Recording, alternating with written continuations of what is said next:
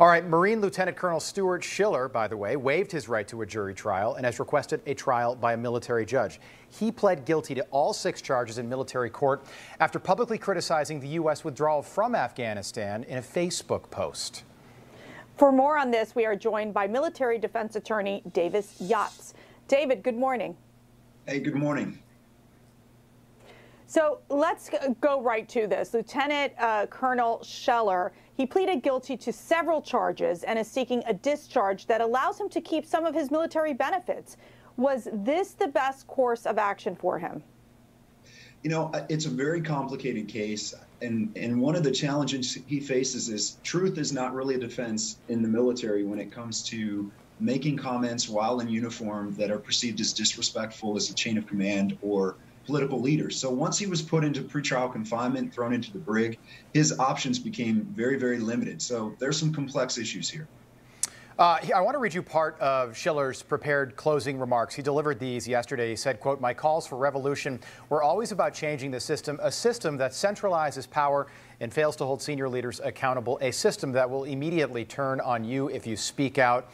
There are 2 schools of thought here. One is that this judge could make an example of Schiller and throw the book at him. The other is that he sort of takes it easy on the lieutenant colonel and makes it very clear that this was not the right thing to do, but that he should not be dishonorably discharged, etc. How do you think this plays out ultimately? Honestly, I think that the plea deal that he negotiated with his attorneys sort of answered that question. Because of the plea deal they negotiated, there's very little the judge can actually do. The judge can order a reprimand and essentially fines in the form of forfeitures of pay. But the plea agreement that was negotiated sort of took a lot of the severe punishment he could have faced off the table. So Schiller is facing sentencing today and is expected to face minimal penalty. Reportedly that he can get a letter of reprimand and forfeit some of his monthly pay for up to a year. Are you hearing similar reports? Do we think this is what's going to be happening?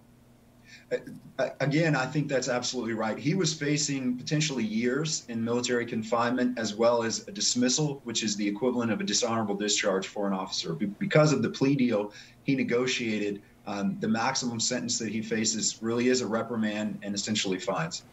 Let's back up for a moment. Let's say he was your client. You were representing Stuart Schiller in this particular case. It's a unique case. It could be a standard bearer for future situations like this. Social media has changed the arithmetic a little bit. What would you have advised him? I think that the biggest challenge he faced and his attorneys faced was his repeated social media posts. You know, military law is clear. You can't wear a uniform and criticize political or military leaders. And again, truth isn't a defense. So we can have empathy, sympathy. Military members can share some of his anger and frustration. But he was in a difficult position. And one of the issues is he continued to place posts after he was ordered not to. And I think that's why they threw him in pretrial confinement, threw him in the brig, and it really did limit the options for his defense.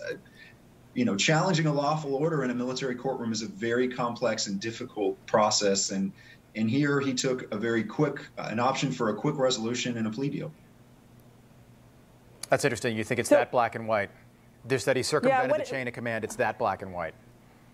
Unfortunately, in uniform, it is very difficult. What he did while in uniform is a challenge. You know, normally though, you don't see military members court-martialed for this. I will say that, you know, a military member that makes a mistake, makes a political statement while in uniform, appears at a rally in uniform, makes comments like this, you typically don't see them being court-martialed. Here he was. So I do think there is an issue of the military potentially trying very hard to make an example of him just by the fact that he was charged. All right. Well, we appreciate it. Thank you so much for being with us, Davis Younts. We appreciate the expertise. We'll see how this plays out a little bit later today. Thank you.